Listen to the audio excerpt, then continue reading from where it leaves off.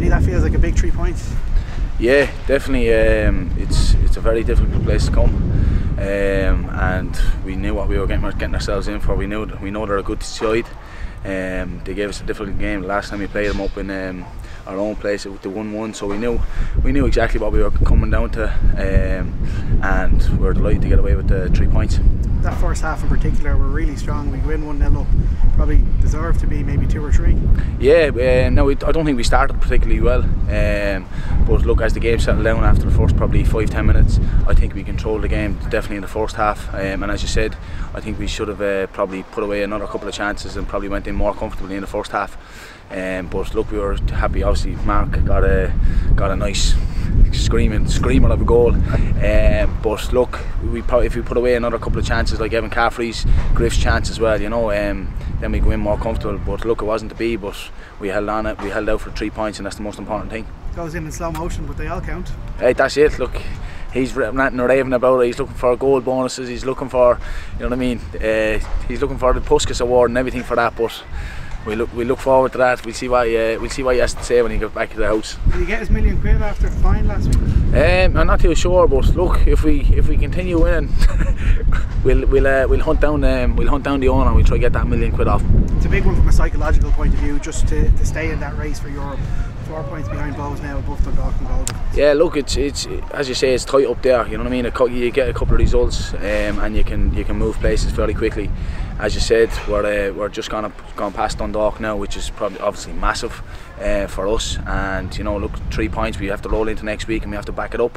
And that's what good teams do, is back it up and keep backing it up. And you know what I mean? We can go up the table then and see where it leads us at the end of the season. Bit of controversy and drama around the penalty. It probably gives Sligo a bit of belief they can pull them out of the game. As a defender, you must be delighted to how well you and your defensive partners covered. Yeah, look, to be fair, I think Conor obviously pulled off a good save at the end of the first half, and then I think there was one late on as well. But other than that, I don't think they really threatened us that much.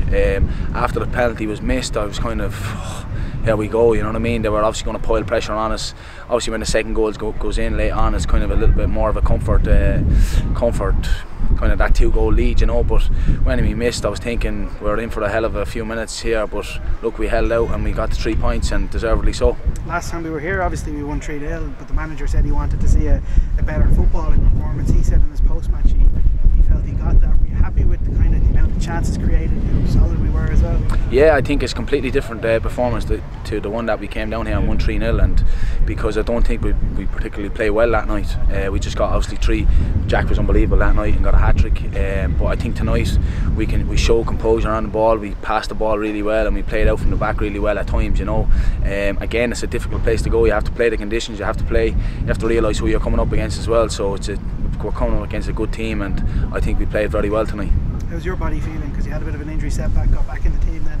Yeah, look, I feel great at the minute, you know what I mean? So hopefully the few niggles that I've been getting probably in a couple of months ago, hopefully they've stayed away, and you know what I mean, hopefully I can kick on now for the rest of the season without injuries. But you know what I mean, never say never. Yeah.